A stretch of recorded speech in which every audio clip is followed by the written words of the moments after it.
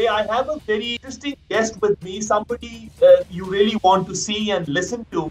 Dr. Ishtiaq Ahmed is joining us. I think it starts with Muhammad Ali Jinnah, the founder of Pakistan, who grossly violated the basic norms of parliamentary democracy by deciding to become the Governor General and not the Prime Minister.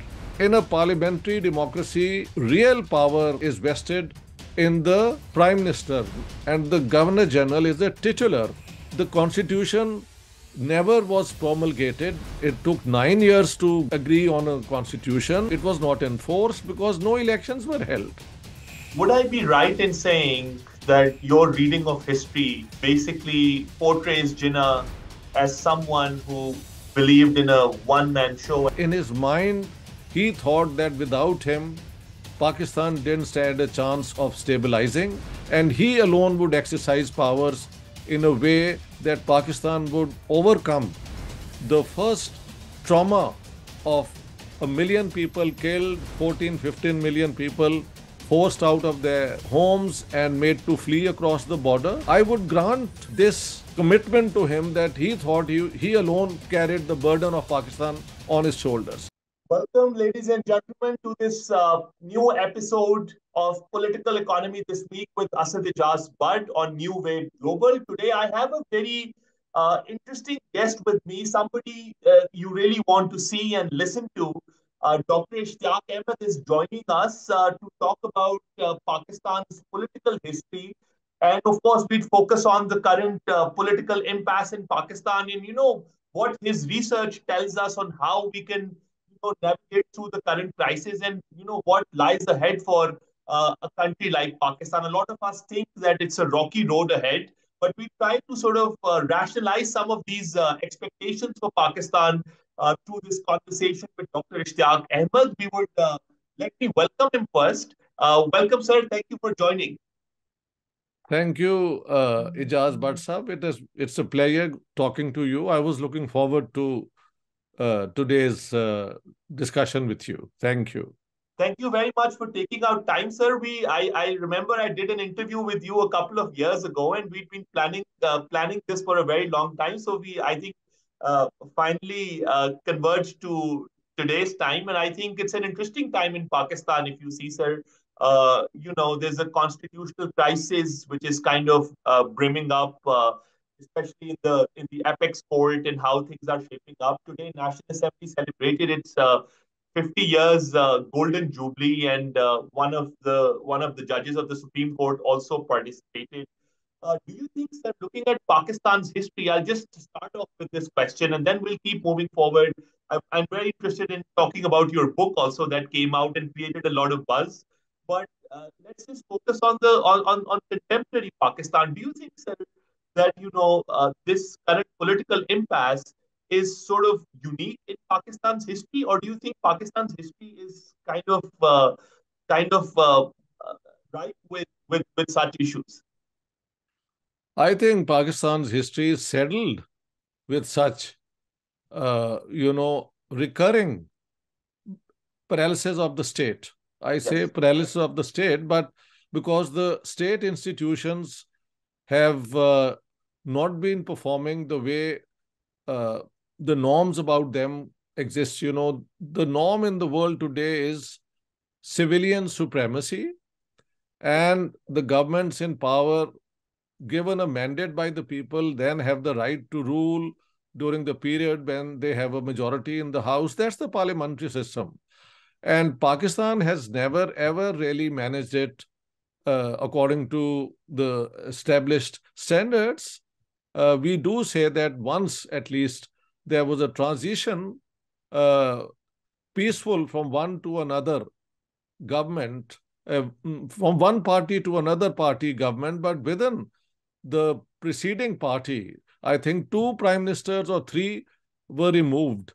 So Pakistan's checkered history is something which is intrinsic to the Pakistani political system, because I think Pakistan came into being without any clear vision as to what they wanted after they had India partitioned, to create a homeland for Muslims who they believed were threatened in a united India because the Hindus were a majority and would remain a permanent majority. Therefore, they needed a state of their own in where they were in a majority, that is the Muslims.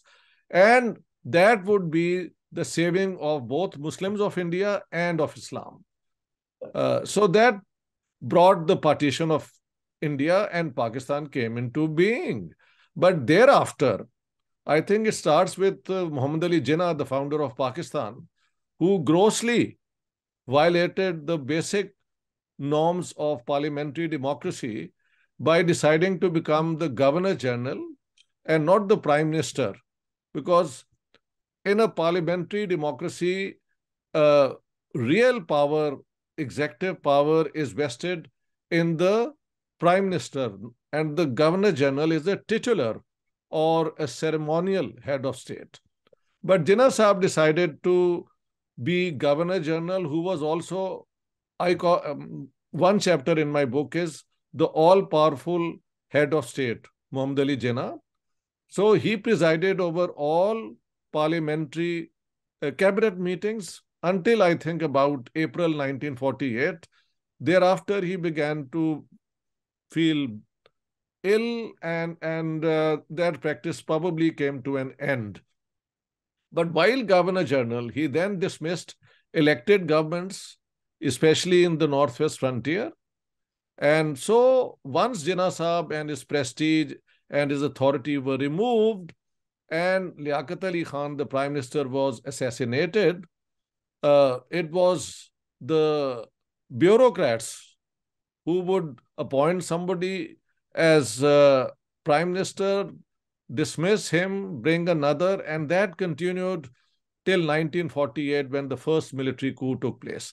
Thereafter, I would say, because the constitution never was promulgated, it took 9 years to really agree on a constitution, but it was not enforced because no elections were held.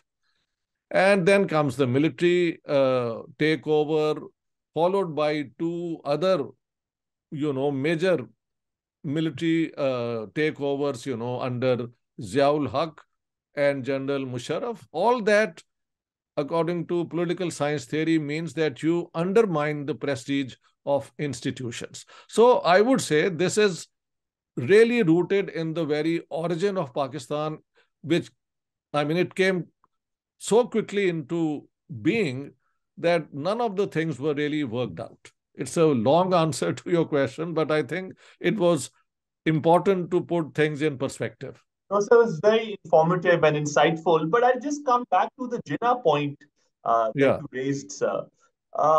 When you say that he dismissed a few provincial governments and he was yeah, chairing cabinet meetings despite being the governor general, which was a titular or a ceremonial role, do you yeah. think that there was some sort of an overreach of the office of the governor general? And do you think it was an activism of some sort or authoritarianism of some sort that Jinnah was, sort of came out to be that big autocrat who was chairing these.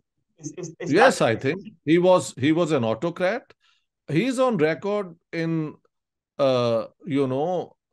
demeaning his own colleagues. I've quoted him, and this is very well known, saying that I have spurious coins in my pocket. When you say कि मेरी जेब में अपना वो क्या कहते हैं, खोटे सिक्के हैं, what do you mean? I mean, Matruk Sake. and then he is on record saying that Pakistan was created by me and my typewriter. That's what he said. So obviously he didn't have much respect for the people around him who he appointed as prime minister and ministers and so on. And he believed that he alone could serve Pakistan's best interests. This I'm willing to grant, that he did it in the belief that without him, Pakistan wouldn't get a chance. But in doing so, he undermined the praxis of parliamentary democracy. There is a book published by Oxford University Press by Ellen McGrath and the title is The Destruction of Parliamentary Democracy, where this point is amply made. And then our first political scientist, Khalid bin Saeed's book, Pakistan, the Formative Phase, makes the same point. So the trouble begins with Jinnah and his autocratic way of exercising his powers.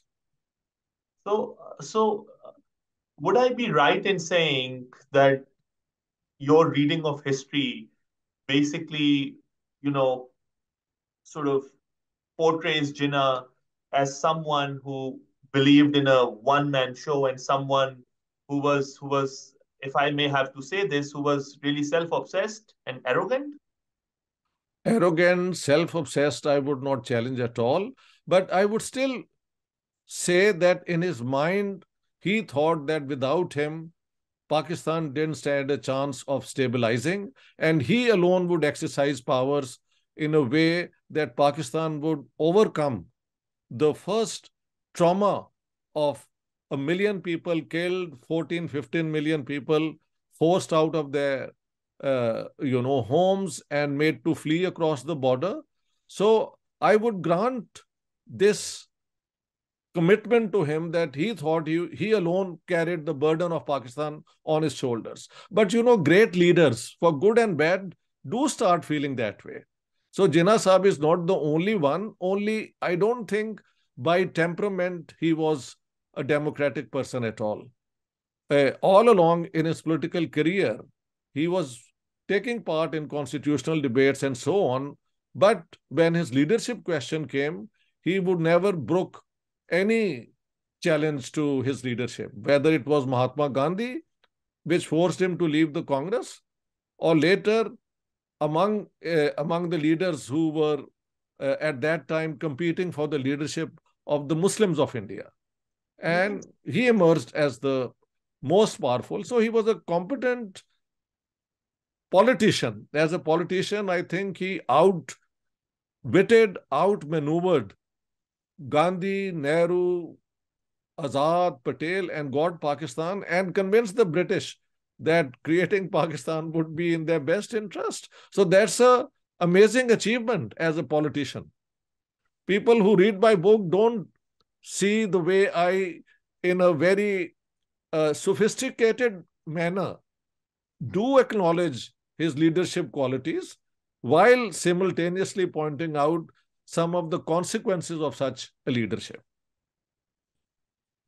I think people look at things black and white, sir. If you say one thing against Jinnah, that means the entire book is against Jinnah. So Yes. that's the problem with cult leaders. And Yes, that's right. Cult leaders. Very well put. Very and well put. and talking about cult leadership, and you said that most great leaders are like that.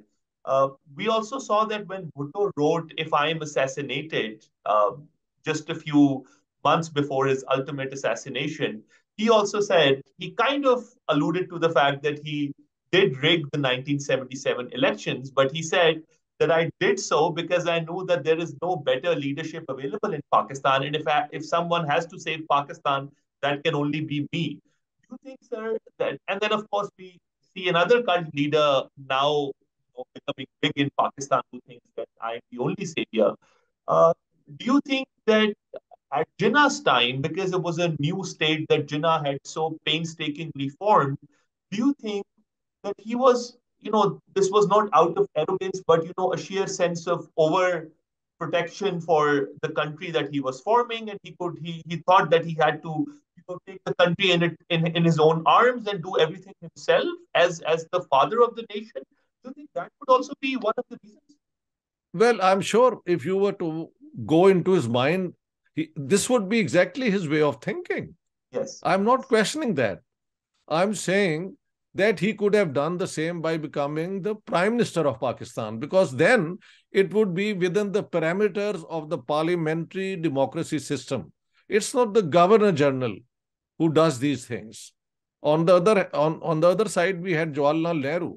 Although in the case of Nehru, they already had many other leaders of great magnitude, and they had a constitution already worked out in which the principles were laid down in 1928, 1931, 1932. Three major resolutions of the Congress party later on became the basis of the Indian constitution. But in the case of Pakistan, Jinnah Sahab famously kept on giving contradictory uh, pledges to different sections of the Muslim community. Like the peers and the mullahs were told that, of course, in a state of Muslim, the Sharia law and Islam would be supreme. Then, when talking to people like you and me, who would say, democracy is in the blood of Muslims. Now, what does that mean? Ultimately, the Constituent Assembly had people remembering his different contradictory speeches. And that came to haunt Pakistan. Even now, I can quote three main positions of Jinnah, and you can choose the one you like. So that's it. But that's not the case with the way the Congress party and the way their constitution was already worked out. And Nehru and exercise power, but within the bounds of the constitution. Jinnah Sahab, by temperament, followed by I'm so happy you mentioned Zulfikar Ali Bhutto. In this book, I was about to say, if I am assassinated, this is exactly what he's saying, that without me, Pakistan is not going to survive. And then now we have Imran Khan, who I think is a reincarnation of these two. Uh, and so whether all leaders have this tendency or not, there are leaders who are democratic, who are bound by uh, laws and external principles, and there are leaders who believe they are men of destiny. And Jinnah Sahab and Bhutto Sahab and Imran Khan Sahab are people who believe that they are men of destiny. Without them, their country, their party has no future. So that's the profile, leadership profile of these three. Sir, since you put these three into the same bracket, would that be fair to say that Jinnah was also a populist in his own times?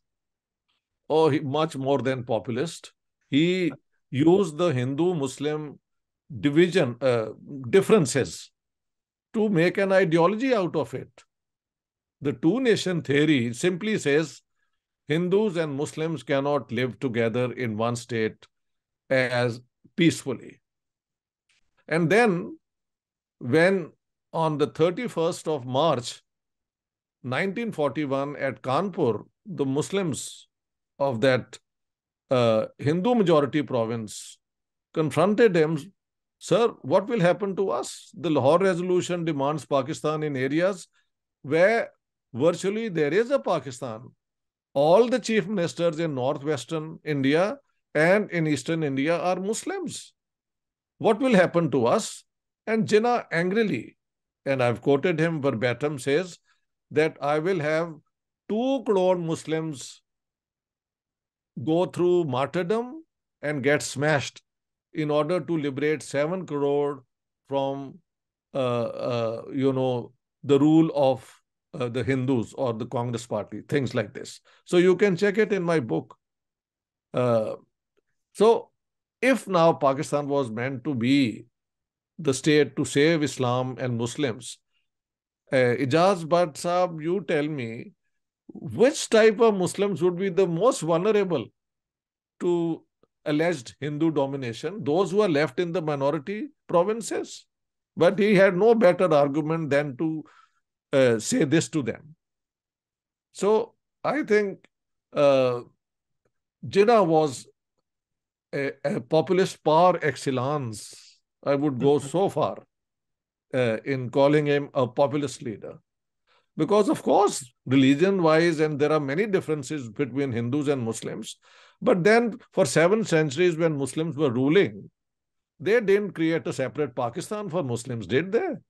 It's only when I think the British take over and there is a possibility that after the British, there will be some sort of democracy, that the Muslim upper classes started fearing democracy in which their land ownership and their prominent sort of positions might be threatened, because Nehru in 1936 said that in a free future India, we will abolish the Zimidari system, which is actually the Jagirdari system. And we will reform India in the light of the Soviet socialist experiment of building a fairer socialist society. After that, I think Jinnah Sahab got a breakthrough in the Muslim majority provinces, telling them, look, either you jump onto the Muslim League bandwagon or your big landlord, position. And so they would be threatened in a united India. And that worked very well. So as a politician, I think he was very sharp in understanding what sort of contradictions were emerging and how to use them to his advantage. Without him, possibly, Pakistan may not have come into being. Although I'm reluctant to say it so strongly about one individual, but definitely he was very central to what brought about the partition of India. Sir, do you think that the circumstances that existed pre-partition, that, if Jinnah had to, kind of remove, 7 crore Muslims, as you quoted, from the clutches of colonization, he needed to have a very strong cult following to do it.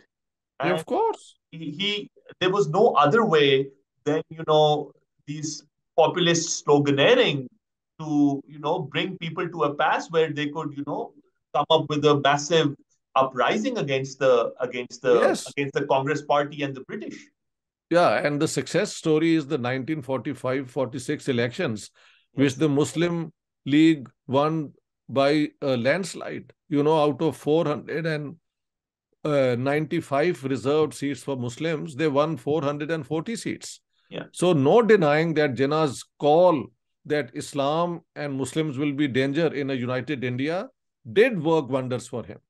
So his populism is the basis for Pakistan coming into being. But then remember, once you use populism, the genie is out of the bottle and you can't put it back again. And so that genie keeps coming back in one form or another. That's what I'm saying. Sir, just another question about, Jinnah's upbringing as a politician, since we're zooming into his personality and how, Yeah. and his later years as a politician. Do you think that he was raised in a very undemocratic tradition in the pre-partition India, which is, and you could see impressions of that when he ultimately became the governor general, and just like you mentioned, that his the overreach of the governor general's office was very evident at the time.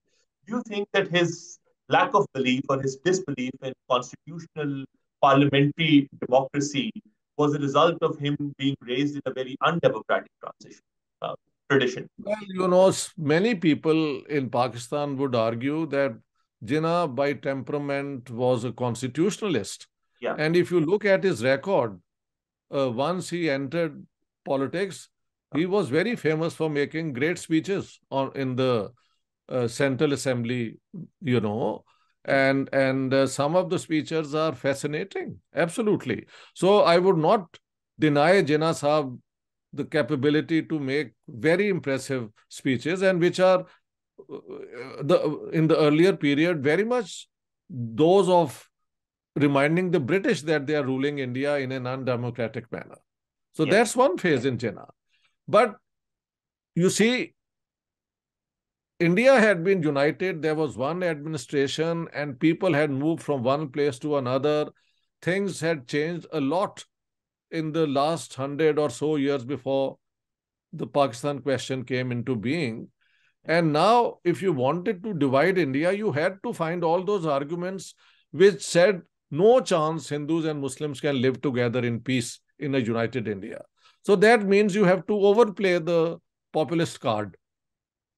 But the consequences of playing such a card is that once the state came into being, it was overburdened, saddled by all these contradictory views.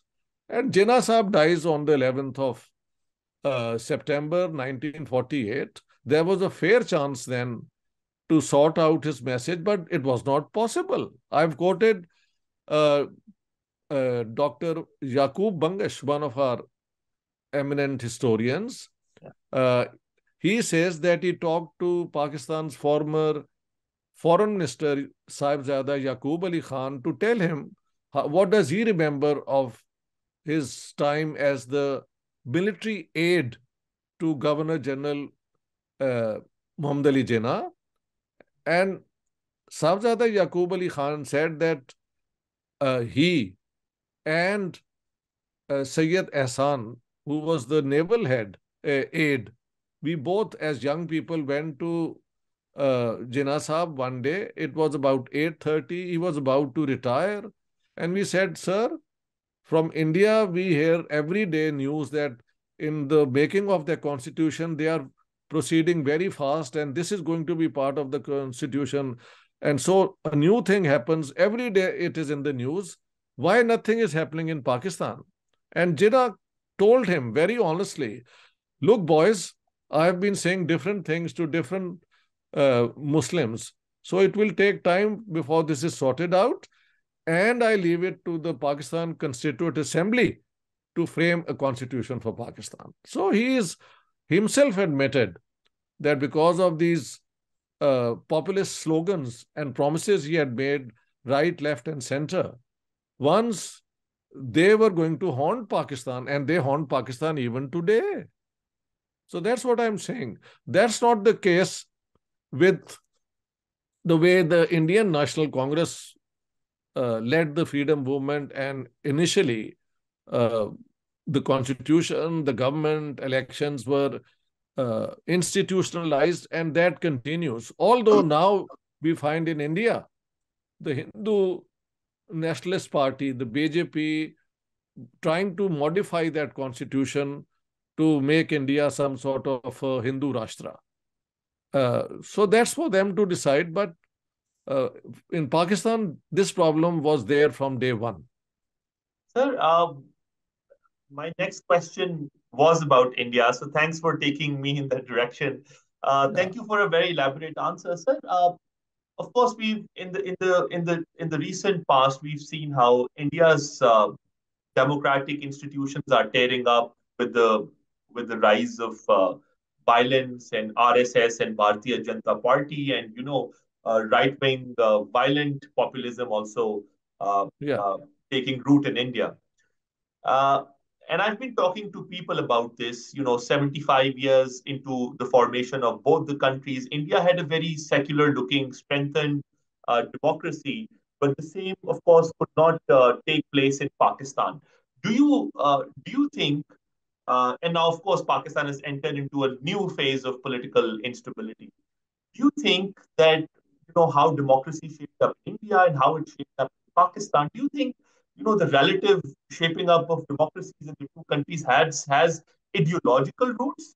And somebody sitting in 1947 could predict how India will shape up in the next 50 or 100 years and how Pakistan will shape up in the next 50, 100 years? I think there was absolutely a gap between the educated elite, uh, or let's say the leadership of the Indian National Congress and even of the Muslim League. Almost all of them had gone to universities and had law degrees or whatever, and had been groomed in sort of parliamentary ways of doing politics, including agitation, the way Mahatma Gandhi kept violence out, but mass action was done to violate the law without, generating violence. So that's a very unique way of doing politics. Yes. But did this percolate deep down among the people? Did they want democracy? Did they want all the freedoms of democratic freedoms? One can only wonder, because society in our part of the world was still very traditional, very much bound by medieval and even ancient ideas of what is right and wrong. Whereas in the West, society and state have in interaction developed together into Yes. what we now say are modern uh, democracies. But The in Western our democracy, basically. but in our case, it was the leadership which embraced democratic ideals, definitely in India. And in a way, even Pakistani politicians were, committed to a constitution and to making Pakistan some sort of a parliamentary democracy. In the case of Pakistan, the problem was that such a democracy had to be in consonance with Quran and Sunnah, and that opens the Pandora box. Who's going to tell us what is appropriate democracy consistent with the Quran and Sunnah? And there, I think, inadvertently or by the logic of creating a state for Muslims in the name of religion, the upper hand was given to people who were scholars of Islam, like Maududi. He opposed the creation of Pakistan. It's so ironic. He said that Pakistan jo hai, ye na Pakistan hai. These are his words. But as soon as Pakistan came into being, and let me underline, Jinnah Sahab invited Maududi to start making lectures on Radio Pakistan about Islam. So bringing him back into politics, a man who opposed Pakistan, begins with Jinnah's way of defining the Pakistan identity. I'll give you some more examples. For example, he wrote to the head of the Muslim Brotherhood, Ikhwan al-Muslimin, Hassan al-Banna, that, sir, please send us a Muslim scholar who could guide us how to make Pakistan an ideal Islamic state. Then he established a department in Punjab called the Institute of Islamic Reconstruction, in which Maulana Allama Muhammad Asad was made the head, and Asad was a follower of Iqbal. So such an institute was to advise the government how to make Pakistan an Islamic state, have an Islamic economy, have an Islamic educational system, and so on. So this was the brief given to this institute. Then another example would be that I think on the 21st of January or February 1948, while speaking to the Karachi Bar Association, once again, angrily, he said, I don't know why people keep asking me what will be the constitution of Pakistan. The constitution of Pakistan was given 1300 years ago. It will be democratic and Islamic and so on. Now, democratic, Islamic, are they, can one combine them and establish a stable order? The experience shows that it's not been a success. Why did we need to have 4 constitutions? And after the constitutions, one after the other, were superseded, more and more of Islam, fundamentalist type of Islam, has been included, especially during the time of Ziaul Haq. It was later validated by the Pakistan National Assembly. So that's the problem. You know, the blasphemy law and all have been validated by the Pakistan National Assembly. So now, what do you do with this? Once you bring Islam into the Pakistani or in politics, there is no way you can withdraw it without risking your neck. It happened only recently when one of the ministers of Nawaz Sharif, he wanted to change one word in the oath that the Prime Minister and the President of Pakistan take, and he had to run for his life. So all this is happening in a state founded for Muslims to save Islam. And how do you do it? By bringing Islam into your polity and then trying to make a constitution out of it. That has not been very successful. It's neither fish nor fowl. You know, both sorts of things are there in the constitution. Article 19 says, gives you all the fundamental rights you would expect in a modern liberal democracy. But then it also says that everything has to be done for the glory of Islam. That's also in the constitution. Now, I think that's a rider which depends on who's interpreting, and that's the problem. Sir, thank you for a very detailed answer. We're just rushing out of time now, last 3 minutes, and Yeah. usually record for 30 minutes. Sir, my last question to you would be uh, that, looking at the current political impasse in Pakistan, and I'll come back to the question from where we started the show. Yeah. Last time when I interviewed you, you said volatility is built into Pakistan, and I've been quoting this statement to people. I What really, did I say? Say it again. you said volatility is built into Volatility, Pakistan. volatility. Yes, Volatility yes, is yes. built into Pakistan. Yes. So, do you think that this volatility is going to continue, and we would see, more rounds of political instability, or do you think Pakistan is now headed in the right direction, given that it's the third democratic transition which is taking place, and governments, despite a lot of political upheavals, governments are now completing their 5-year terms. Do you see that as a welcome development, and do you see, the dust settling down now on political instability in Pakistan? I would say that the volatility we talked about 2 years ago has turned into an explosive situation. Yeah. So, what I then used to describe Pakistan is now in its most explosive stage. And I only hope our political leaders would have the wisdom, the foresight to save Pakistan from this explosion. I want Pakistan to stabilize as a democracy.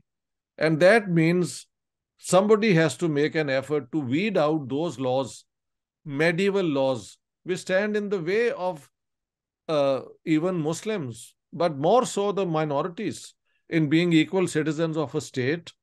The way the minorities have been brutally mistreated uh, is all too obvious. You just have to read the reports of the Human Rights Commission of Pakistan. So, this is the last, I think, chance for Pakistan. And I wish the Pakistan government and the leaders all the best. If they really want to make Pakistan a democracy, then all extremism has to be weeded out. You have to have good relations with your neighbors, of course, based on respect for the independence and sovereignty of Pakistan. And if there are any issues, you settle them down through mutual accommodation. And internally, Hindu, Sikh, Christian, Qadiani, whosoever is not fit into our bill of being a Muslim should not be targeted, I think, as is Sir, done. Yeah. would have to stop at this point. Thank you for joining us. It was a pleasure having you. And I'm sure my audience learned a lot from you, sir. Thank you very much. Thank you very much for inviting me.